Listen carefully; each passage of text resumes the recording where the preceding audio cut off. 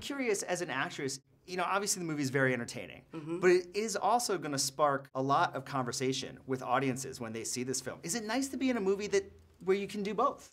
Well, here's the thing. I think if you look at my filmography since The Help, those are the only projects that I'm choosing to do. Projects that resonated with me on some level, that made me want to be a better person, perhaps examine my own actions and who I am as a person. So I feel very fortunate that I get to make these types of decisions with regard to what I choose to do. And yes, I love making this type of film. Kevin Costner. What is it like to have Kevin Costner as a scene partner? Because they say acting is tennis, right? That it's back and forth. So having him as your partner must have been amazing. Well, you have no idea how amazing it was, because he's my favorite actor. And had you always wanted to work with him? Always. Wow. What was the movie? What was the Costner movie that did it for you?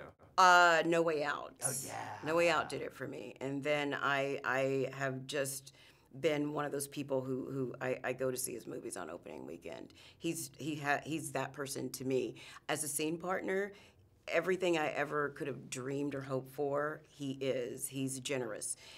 He's present in the scene. And he's also a producer on the film. He plays a character that has an addiction, and then there's a child. Right. If you put an animal in that situation, it would have been the most difficult situation to navigate, but he did it with such grace and poise. And I am a huge Kevin Costner fan. I was before. I'm an even bigger fan now. He's the real deal. He is. When it comes to Hollywood movie stars, like, he's the real deal. He paid for this movie out of his own pocket because he felt that the story needed to be told in this way.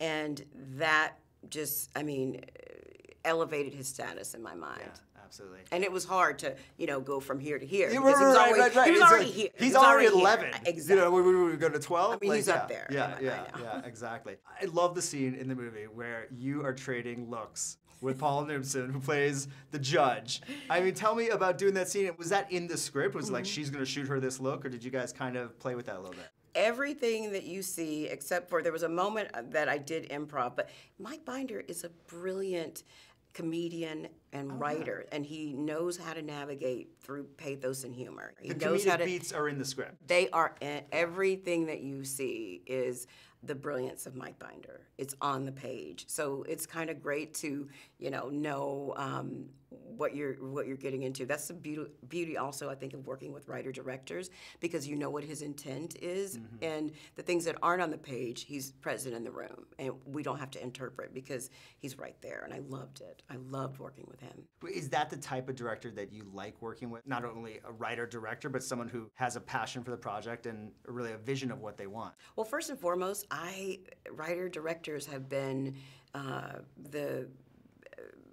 basically, architects of my career. Tate Taylor for The Help, Ryan Coogler, director Bong Joon-ho, Mike Binder. I mean, Diablo Cody. I work with a lot of writer-directors. There's no filter because it's on the page, and then they're present in the room, and they know what they want.